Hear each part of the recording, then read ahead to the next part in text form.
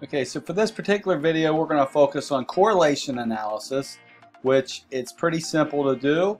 Under our task and utilities options, when we go down to task, we can scroll down to statistics, and there is an option here called correlation analysis. Now, you can choose whichever data set you are going to be working with. I'll keep using this MPH.rank quartile 3. And then what do we want to look at? So we can have multiple analysis variables.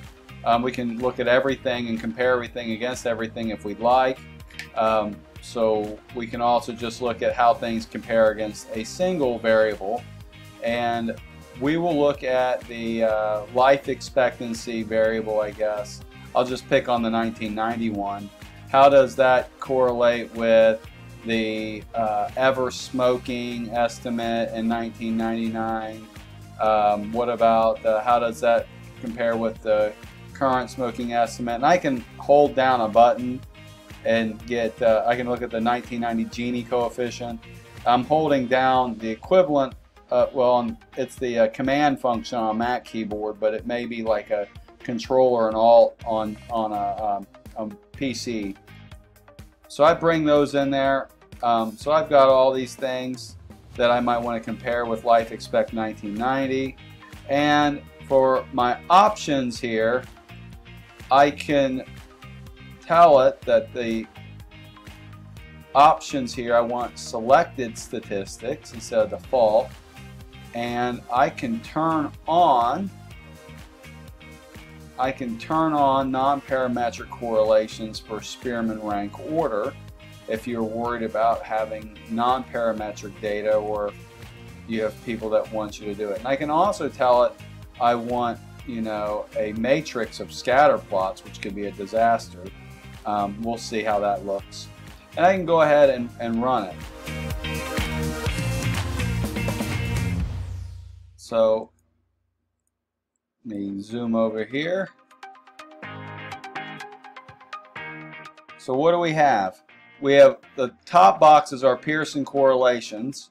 The bottom one are our Spearman ones. So here is our Pearson correlation coefficient between the ever smoking estimate and life expectancy.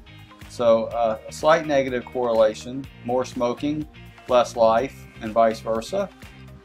It is statistically significant, but the correlation is still rather weak. I must have selected FIPS, the federal identifier, by mistake. So, small correlation, significant, doesn't have a biological basis to my knowledge. Gini coefficient, as there's more income inequality in a community, there was lower life expectancy.